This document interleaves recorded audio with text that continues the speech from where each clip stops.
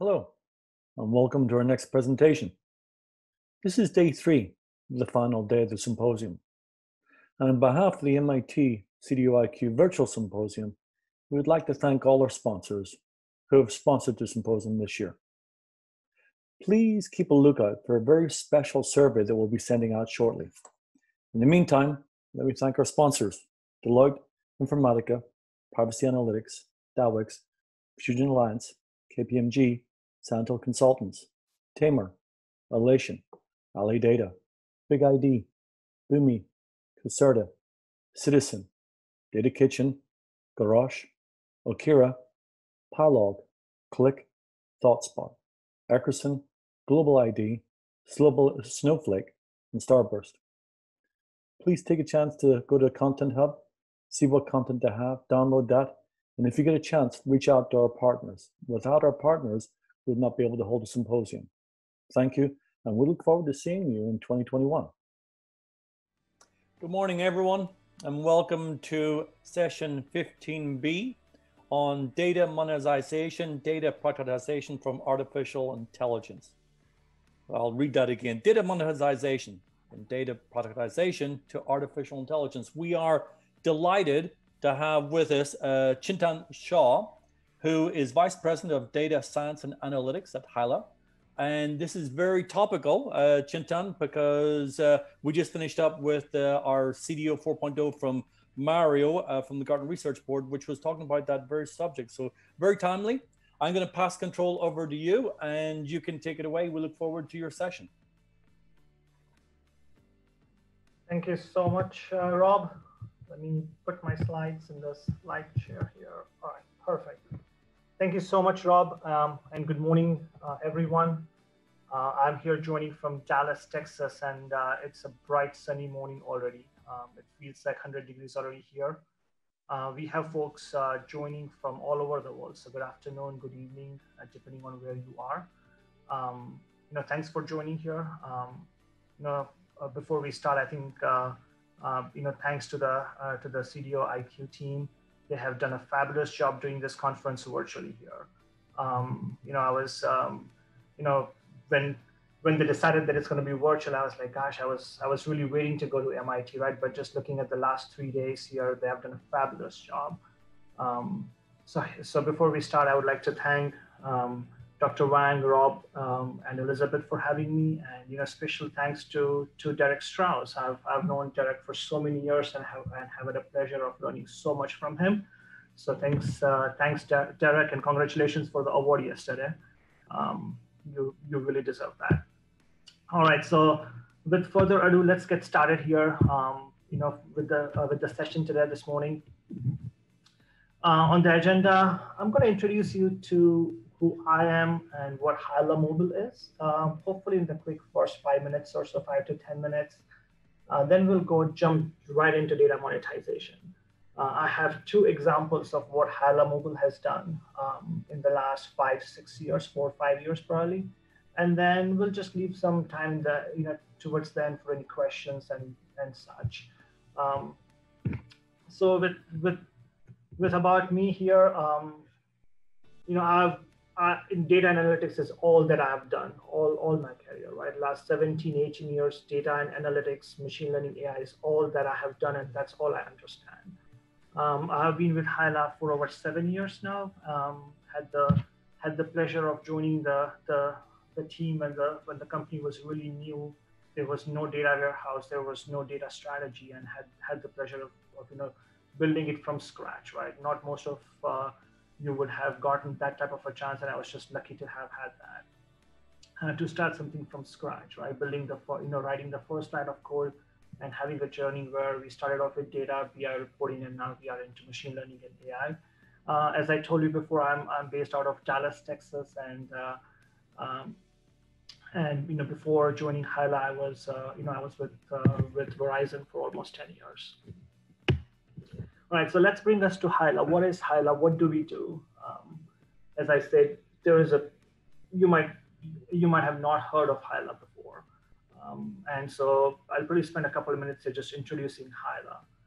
If you live in US, there is a strong chance that you you have utilized one of Hyla's technologies in the past, just not know about that, right? So if you have purchased a new phone in the last, 7, 8 years or so, and while purchasing that phone, if you were asked, or if you decided to trade in your old phone, there is a strong likelihood that you touched upon Hyla systems somewhere during the transaction. Hyla is the company that started off this concept of device trading, mobile device trading, back in 2009, right? So if you think of, or if you rewind, 10, 11 years back, when we would buy a phone, what do we do with the old phone? What we used to do? I would just put it in the drawer, right? And I'm pretty sure there are lots of folks out there who are doing the exact same thing, because we never thought that there was any value left in the phone. And it's starting in 2009, 2010 when we launched our first program with a tier 1 carrier, talking about device trading was even started. And when you look at where we are today, just look at your carrier's website, look at your OEM, whoever your phone is, but look at their website, and it's hard to find an offer where there is no trading attached, right? If you have to buy a new phone, if you need that shiny new promotion that says buy one get one, or $400 off, more than likely they'll ask you to trade in your old phone, because it helps companies offset their marketing costs. It helps us as consumers, because we don't want to pay $1,000, $1,400. We obviously want to have some discounts there. So it helps everyone, right?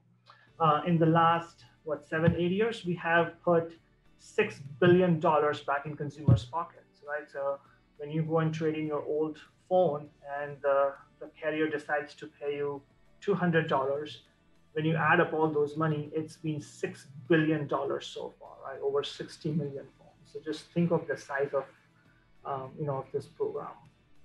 When you think of our customers, as I said before, anyone who is in the mobile device, ecosystem, be it an OEM, be it a wireless carrier, we have some connections with them, right? Depending on who they are, depending on what programs we serve, they might be using all of Hyla's technologies or some of Hyla's technologies. Our technologies are very, very modular. So depending on the consumer, they are using some sort of Hyla's technologies and continue to do that.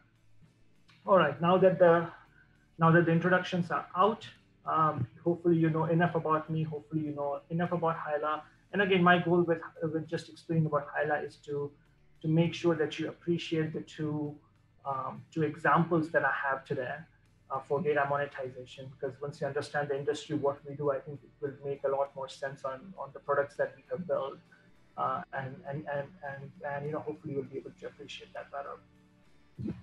All right, so now that introductions are out, let's talk about something more fun, right? Money is fun, right? Who doesn't like money? So let's talk about money. Let's talk about data monetization, right? This is this is the subject of the day here. But even before we get into data monetization, let's talk about what data monetization is not, right? We'll have enough time to talk about what it is, but let's spend some time talking about what it is not. I'll let you guys read through this. I'm going to give you a few seconds here. Just read through this. If you're reading this, you know that data monetization has nothing to do with cryptocurrency. This is a good cartoon that I found. If you are here for cryptocurrencies, guys, sorry, this is not the right session. So now we know what it is not. Let's just focus on what data monetization actually is. What does it do? So I found this really cool picture that summarizes data monetization very, very, very well. It is something where you take all of your data, feed it through what's shown here as a funnel, right? And that funnel could be a process. It could be something that you have designed that's specific and unique to your company. It's depending on your strategy, depending on who you are, which industry you are in. That funnel could mean different things, but the goal eventually is you take all of your data, feed it into something and the result of that is money, right? That's a plain simple way of thinking about data monetization. How do you take all of your data in a way that it results in money for the company? We'll look at some examples. So we'll look at how other companies are doing it. How do you go about doing it? But the concept is very, very simple, right? Very simple. So here we'll get into a little bit more details of what data monetization is. When we talk about money, it could be reducing costs, it could be increasing revenues, it could be improving sales, etc. But at the end of the day, data monetization is when you start leveraging your data assets in a way that it improves your company's top or bottom line, or hopefully both, right? It is as simple as that. There are two ways of doing it, or there are two most common ways companies have done it or they are doing it. There's indirect way, and then there is a direct way. Indirect way is a company A using its own data to improve something within the company. It could be reducing the cost, right? So you have a warehouse where there are so many different processes, there are so much of different materials used. How can data help you with reducing the waste, improving the productivity, improving efficiency of your machines, etc., etc. That's a good example of data monetization, because you are taking your data and you're reducing the cost, which still means more money at the end of the day. The second good example would be what you see always in marketing, right? You'll see, hey, you just purchased product A, and we sell you product B and C as well. And 87% of the folks who bought A also bought B and C. Those type of things. Those are all cross-sell, upsell opportunities that the companies where they use data. Again, this is a good example where the result of it is an increase in revenue. It's increasing your top line. There are lots of other ways where you just optimize your programs, your marketing spends, how you're spending your your dollars on sales, how you're spending money on marketing, etc., based on looking at the data, analyzing the data, and making sure you are using data as an asset in the company. There are other ways of doing it, which is really direct monetization. Right? And direct monetization is where we will be spending more time today. Direct monetization is where you take your data and directly sell it to someone and generate revenue from there. So the most common way of doing this is to sell data. You have data that you think someone else would love to get access to, and that's where you would come up with direct monetization, where you take all of your data assets, put it into some sort of a data or analytics platform, and we have a few examples where we kind of look at those. But think of that funnel that we were looking at before. You take the data, put it into a funnel in a way that someone would really like to see that information, which would result in data monetization. The most common way, as I said before, is data as a product. You have seen lots of companies selling data. You can buy data from them.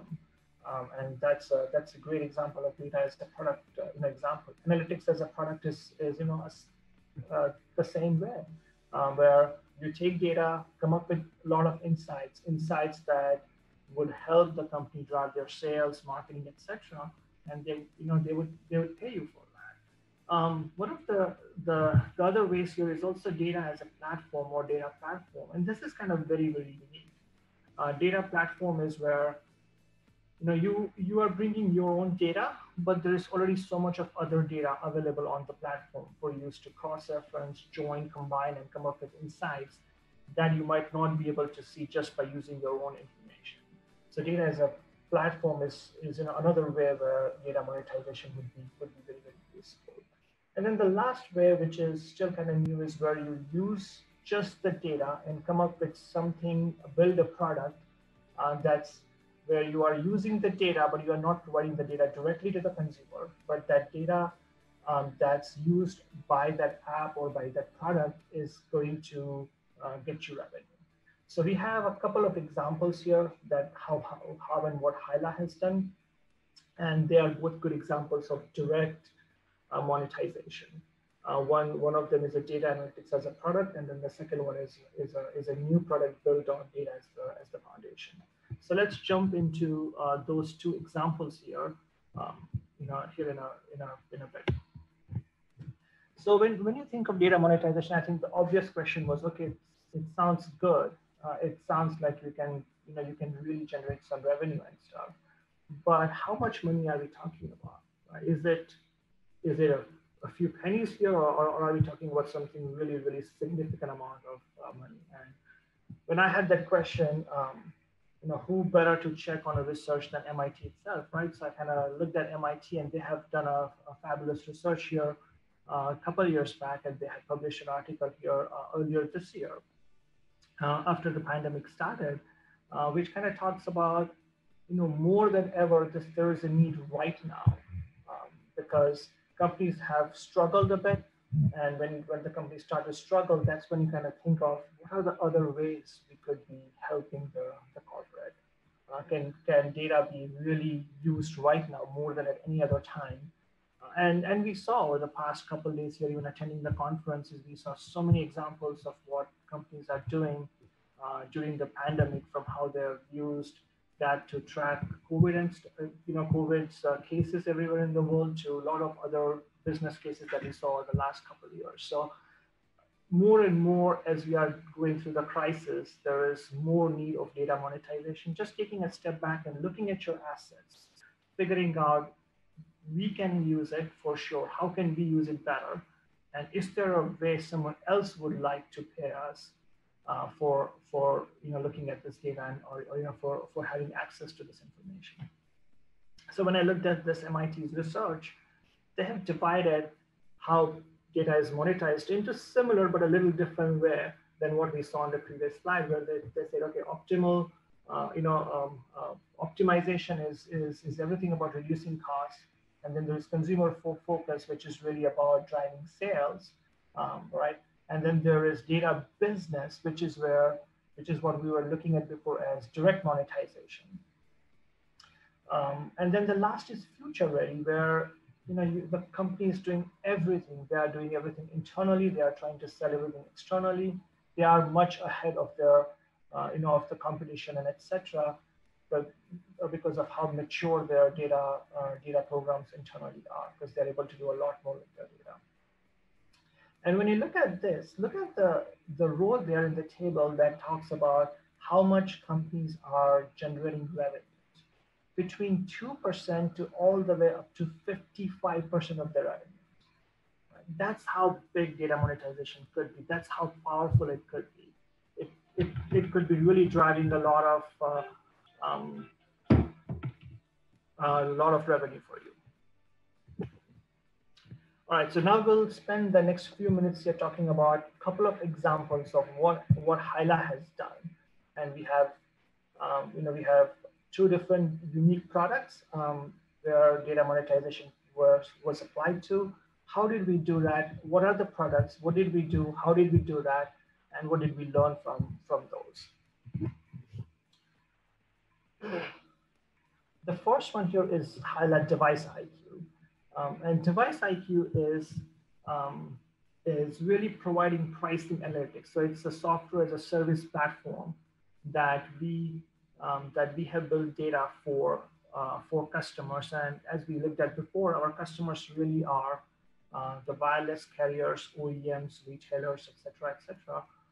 And how can they use analytics more and more with respect to pricing, with respect to supply and demand, kind of figuring out how much demand is out there in the secondary market of these phones and et cetera. We have developed 3 different sort of modules within the Hyla Device IQ. There is a buy-side index, which is how much money should you pay to buy that phone back from a consumer. So when you walk into a retailer store or to a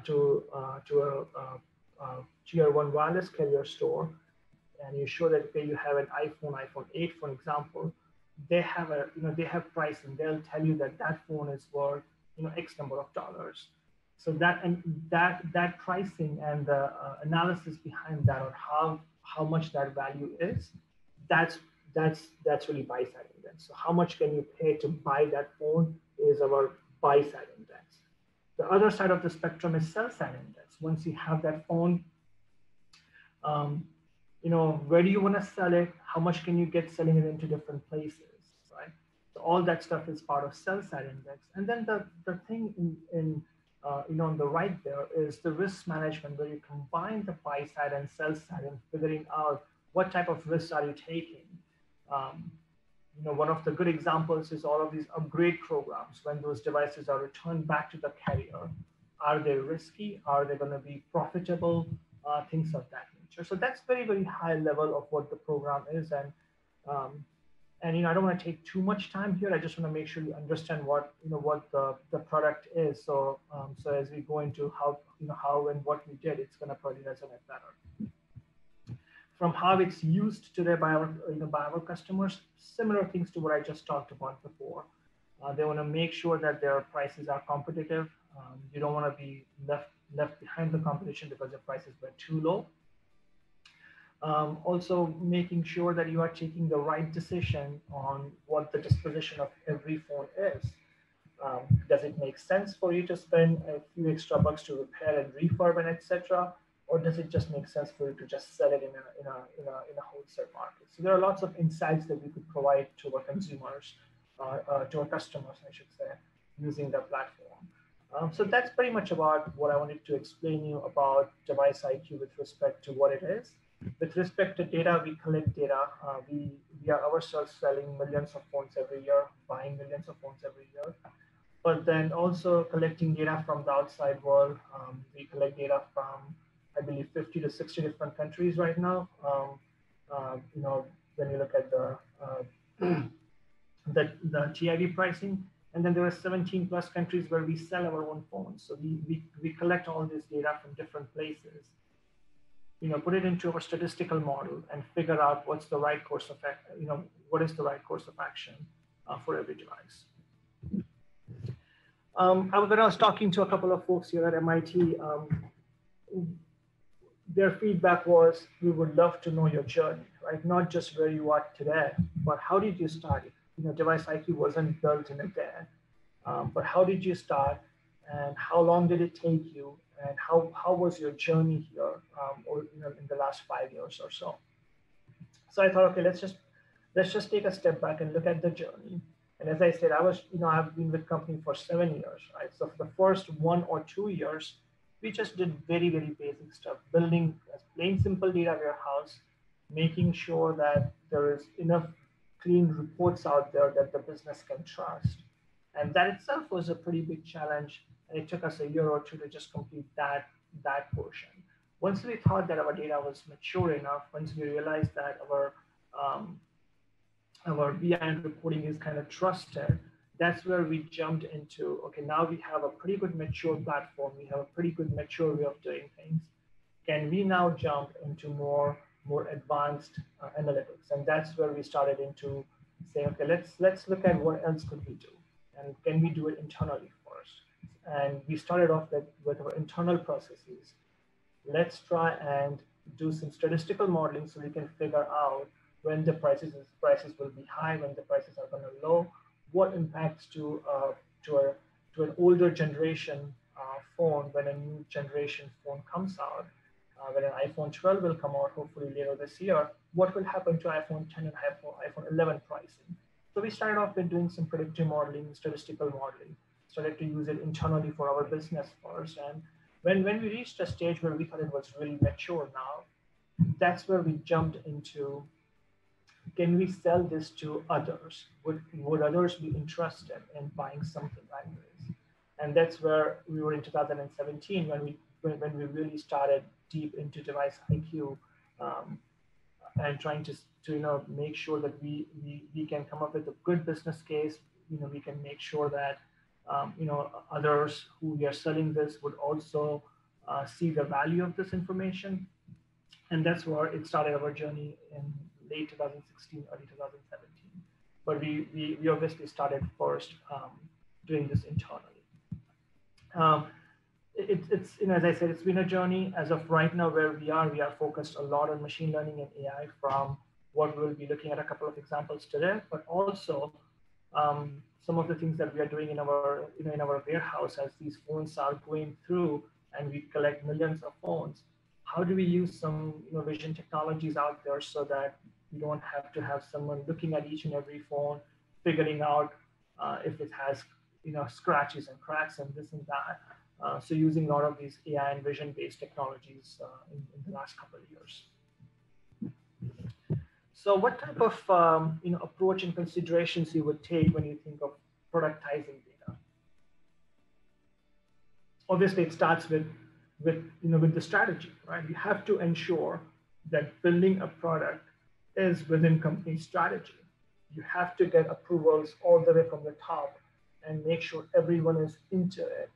You would need building a data product or any product for that matter isn't going to be done overnight, isn't going to, it's going to take a lot of resources. It's going to take a lot of time, a lot of money as well. And you have to make sure that there is budget for that. But also make sure that there is enough sign off from everyone to have other teams join in a combined effort. So it has to align with your company strategy. It cannot be just decided by the data team saying, let's just go and build a product. It has to be approved all the way from the top. Once you have those approvals, once you know that that's what you want to do, the next question really is about, what type of data do you have? What's the type of information you have that someone else would love to get? Once you know that, then you look at opportunities, like using this data, what type of things could you produce? What are the different opportunities out there in the market? And I always say this, that this is an ongoing thought process. And you can't just come up with one meeting where you get everyone together, think of how do we monetize data, and then you don't meet again for a year. It's something that you should be thinking all the time. And look, this is a cool stuff. How about we add this to the product? When you do something good for your own business, you have to think, can I apply this same principle to my data products as well? And it's a continuous mindset. It's a continuous thing that you have to enhance your products based on what you're seeing. And sometimes you are hearing from your consumers or your customers, depending on who you are selling it to. Once you know that, the next question really is about offering. What exactly are you offering? Are you going to be selling the data, or are you going to be selling insights or analytics around that? Selling data would be a little easier, but if it's insights and analytics, then there is an additional layer of work that needs to be done. And you have to figure out where exactly your customers would be and what would you want to sell them. But none of this stuff would be possible if you do not have a good solid data foundation. You have to ensure that the data that you have is really mature. It has gone through multiple layers of checks. There is a good data governance around it, making sure that the data, most importantly than not, is trusted. You do not want to spend hours and hours explaining them why your data is good. It should be trusted data, and you should have good mature processes that would show that it could be trusted. And then it comes down to the team. As I said that before, building products would be expensive, and data analytics is a field that's no different there. You have to ensure you have the right team. You have to ensure that the teams understand business, because when you are talking about data business, we as data experts have to be very, very close to business. We have to think like business. Once you know your team is set, once you know that you have your core team that you could trust with building a data product, also look at what softwares do you use. You might be using some software for internal purpose, but you might not feel that that's the right software for exposing your data and analytics for the external world. Sometimes there might be also some licensing limitations, right? Something that you use internally might not be used externally from your licensing agreement standpoint. So look at those aspects, the things that work internally with respect to software may or may not work externally all the time. So you have to also keep an eye on that. Data security, very, very, very important. to make sure that the data is accessed in a secure way by your customers. And if it's the data as a platform type of an offering, then you have to also make sure that your customers are able to trust that when they bring in their data would not be seen by somebody else. Right? Think of a wall garden. Make sure that there is a wall garden there where they can do everything that they need to do within that, within those walls, and no one else will have access to their data. Very, very, very important, especially if you have a data as a platform type of an offering. There are legal aspects, and this is extremely important. Making sure that you know what you want your customers. So when your customers get data from you, do you want to put any restrictions there? Do you want to make sure that you know what they can do? Who owns the data once they get it from your platform or from your portal, wherever you have your information on? Who owns that data? Does it, do you retain the rights to that information, or are you selling the rights? Make sure that there is a good legal review. You also have to make sure that there is like good data agreements out there. You have to make sure that there is a good licensing agreement on what they can and what they cannot do with with that information and insights. Once you have all that stuff ready, now you're down to the normal product level considerations. Things like, how do you sell it?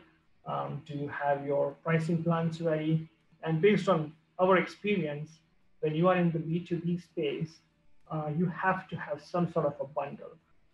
We have consumers or we have customers that buy products from us, but they always ask for bundles. Hey, can I get product A, B, and D together rather than just getting A here?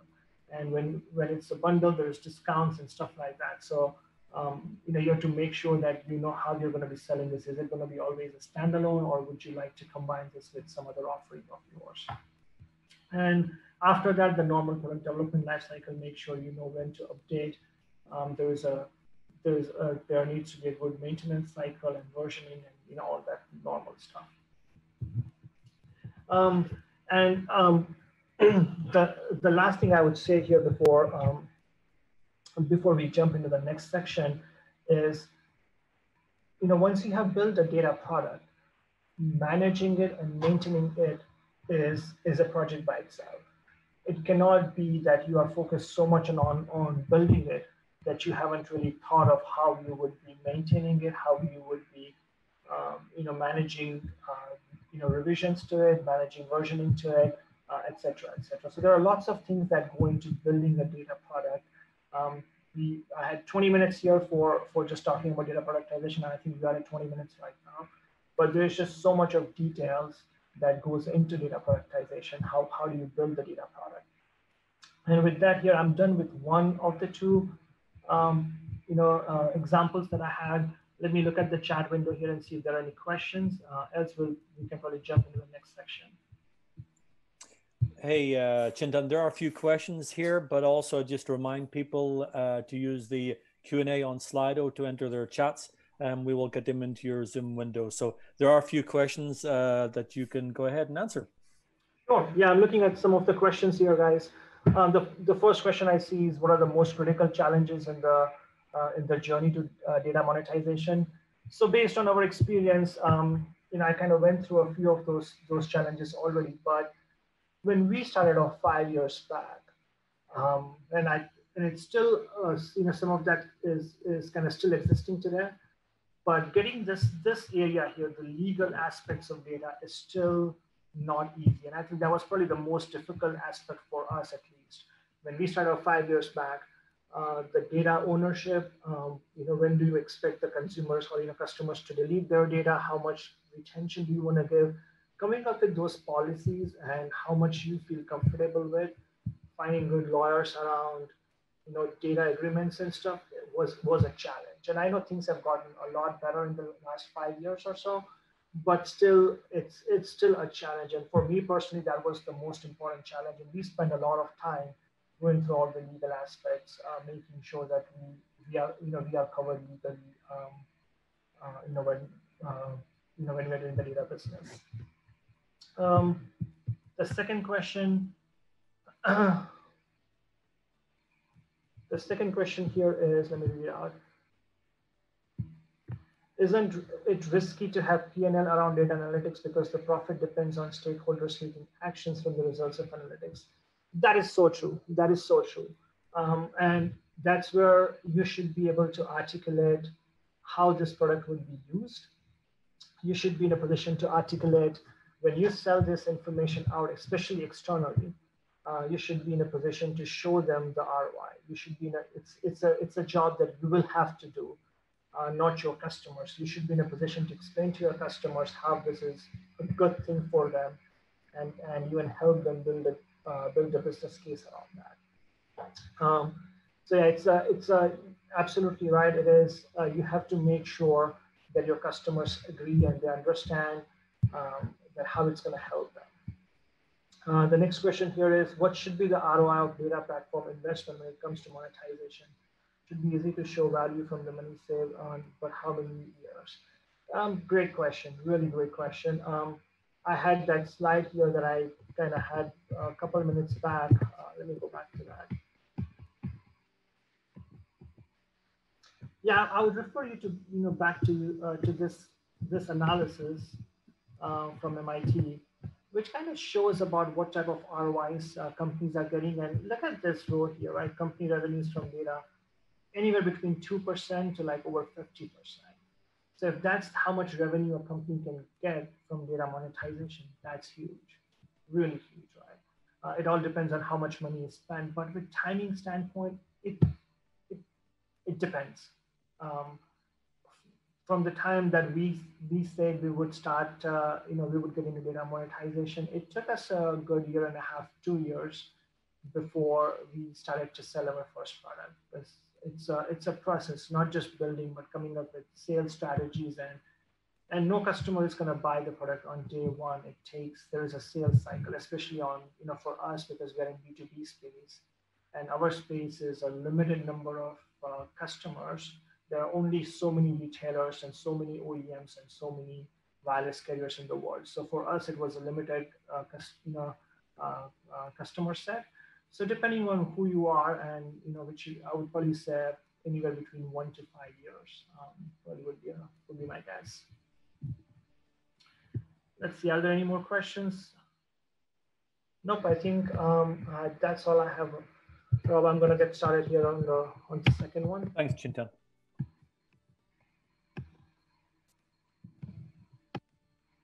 All right. So the next example here is something that I think you guys would appreciate a lot. This is around device protection. And typically when I talk about this, I would ask the audience and stuff on how many folks bought a phone, right? How many folks buy device protection for it? And for someone who hasn't seen this space before, a quick overview. Device protection is something when you spend $15 a month, $20 a month,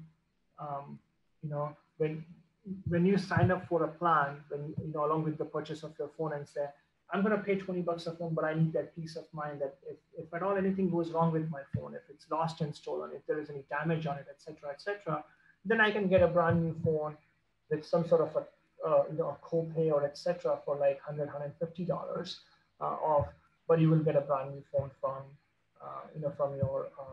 your retailer or from your OEM, wherever you purchased your phone from. So the high-level device protection is something that when you buy a phone, everyone will ask you, hey, do you want to cover your phone with any accidental damage? Apple has Apple Care, for example, that a lot of you guys might be familiar with. Similarly, all the wireless carriers carry their own insurance plans, own device protection plans, etc. But the key here is that you have to pay a monthly fees, which is kind of standard. And then when something goes wrong, you have to pay a one-time fee to get access to a refurbished phone. It's typically never a new device. It's always a refurbished phone. Okay. So when we started off this device protection business a couple of years back, we did a lot of market research on this. And we were kind of very, very surprised with some of the numbers. Our survey showed that 4 out of 10 millennials interact with their phones more than any other human being in their life. just take a step back and think about that. That if phone were a human being, that would be their favorite person in the world, right? That's how important the phone is nowadays for all of us. We are, through the pandemic here in the last 4 or 5 months, we have realized it even more. You are always on a Zoom. You're always talking to someone on the phone. Phone is something that is kind of, very, very tough to imagine even a day without having your phone with you. So on one hand, you have 40% people who think, or 40% of millennials who cannot, who think that that's the most critical thing in their life more than any other, human. And then you think that how expensive the phones are. A brand new iPhone 11 with like 256 gigs and the highest configuration could be as expensive as 4049. And then we look at some of the newer phones that have come out with like Fold and stuff, that goes to $2,000. We have people who cannot live without their phones. The phones are getting very, very expensive, right? And so you would think that your phone is always insured. You always need access to your phone. And so when we did our research on this, what we found out was that typically only 40% of the phones are covered by some sort of a device protection plan, right? Just 40%. Phone is that expensive. It's that important to everyone. Still there's only 40% folks who are buying some sort of a device protection plan. So the first question was, why not, right? Why are folks not buying it? What's going through their minds? Let's try and read that. Let's try and understand what's going on. So as we did the survey, what we found out is there are a few reasons here. One, they thought that the premium was very, very expensive, which I kind of understand. Some of the latest ones out there are like $20 plus per month. So that's pretty expensive. Second is that there is not the exact coverage. A lot of the coverage that you see in the industry today is sort of like, buy everything together. It's like all in. There is no one that would tell you that, okay, you know what, I'm more susceptible to water damage because I have a habit of leaving my phone in my shorts when I go for a swim. I only need something for water damage, not everything else. Or I only need something for lost and stolen because because that's where I think, I have a habit of leaving my phone somewhere. It's typically all in right now. There is, and that's what drives the cost because it's an all-in coverage. The third most important reason is when you purchase your phone, there's already a pretty large, large expense that you are making, and you might not be in the best shape at that, on that day to spend additional money on your coverage. And so you might think, nah, I'm going to skip it today. But then you go home and you after a few days, you realize that maybe it was not a good decision. But most of the plans today are sold only at the time of purchase, not sort of the, sort of the aftermarket, on those. And then, roughly 10% of folks in the US buy their phone pre-owned. And that number, according to a lot of research, is scheduled to go up higher and higher. There is no one out there that would cover a pre-owned device. It has to be a brand new phone. And so when we look at those type of reasons, that kind of opened up our mind. I'm like, okay, that makes sense. And so what could we do with all of our data assets, within all of our other expertise in this space, and come up with something that addresses all of these different different problems. And to summarize the the challenges here, I kind of went through it, but the biggest one really is, imagine you have a phone and you realize it 3 months down the road that I would like to have it insured just in case if I do something wrong with it. If you are a wireless carrier or if you are an OEM, you can't just take someone's call and, when someone says, I need insurance today, because at that point in time, you are not sure if that device already has something wrong with it, right? You want to buy the insurance, or actually should sell an insurance, not necessarily buy a claim. And so the biggest issue that we realized is folks cannot do this today because there is no way for remotely diagnosing the device. You have to bring it physically to the store for someone to look at it, make sure you do different tests on it, make sure it's in a good condition before before you're eligible to buy that. And so that's where we kind of step back and thought, okay, how can we, and how can we make this happen? How can we let our buyers buy a phone and then buy some insurance sometime later? It doesn't have to be on the same day, and make sure that we are not, the phone is in good condition at that point in time and all that stuff. So there are lots of ways where folks have all of these diagnoses that you can run. When you can plug in something, when you can download an app, and it will tell you if everything is working or not within the phone. But the biggest challenge that we face is the screen cracks, is looking at the physical condition of the phone. There might already be so many scratches on it, so many times there is like the screen that's broken. And those are the type of things that you cannot just have any sort of app download on your phone and it will kind of figure that out.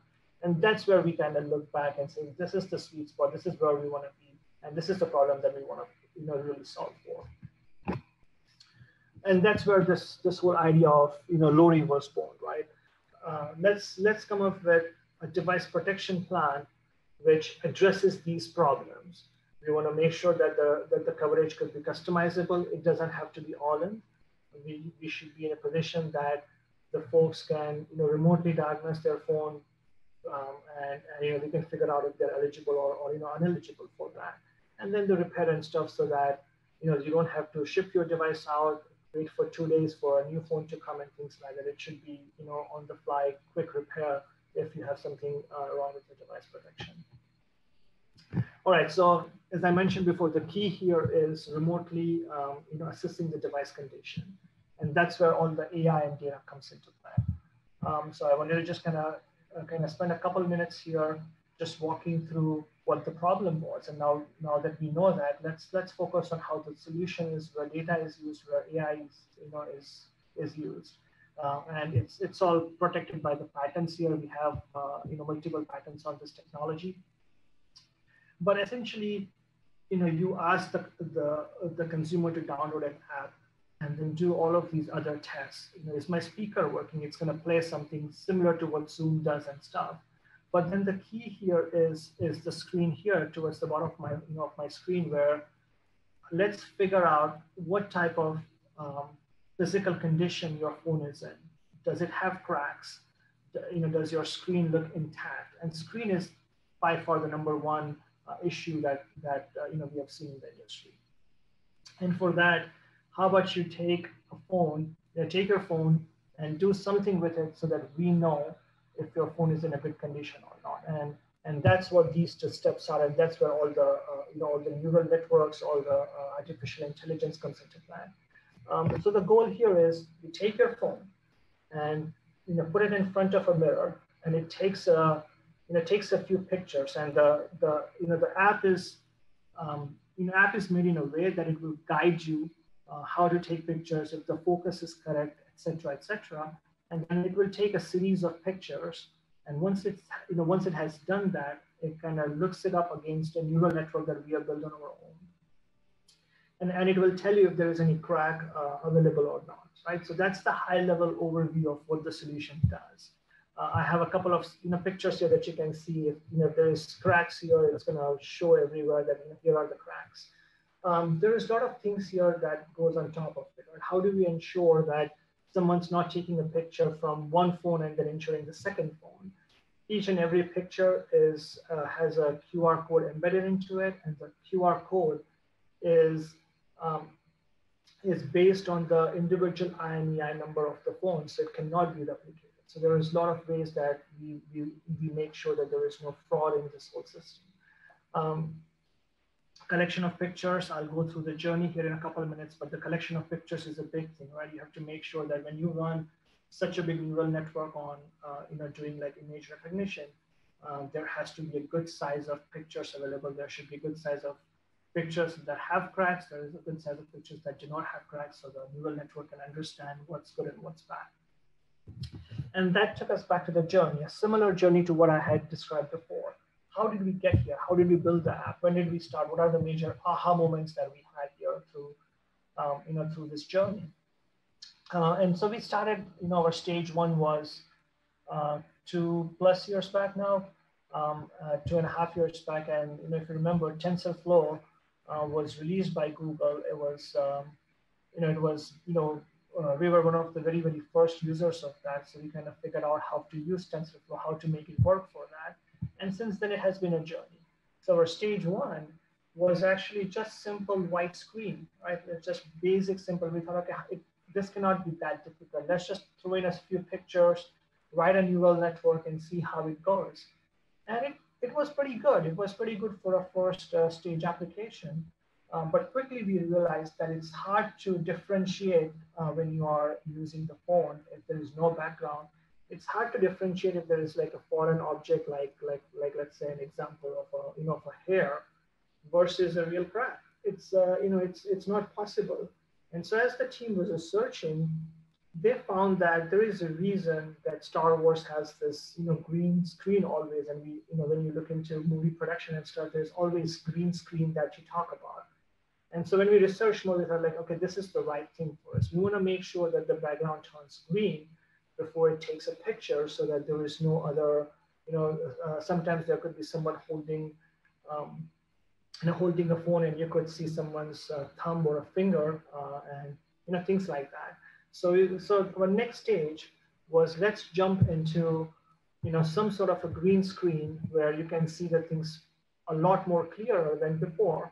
And then we did that. It took us from that stage one to stage two, and we thought, okay, now we are at a really high accuracy rates, right? We were running in 90s, high 90s, accuracy rates, and we thought we have solved this, right? We thought we were done with it. This is a good, good way. Our patents were filed. Things looked really, really, really good. And then that's when we started to, test this on the real world.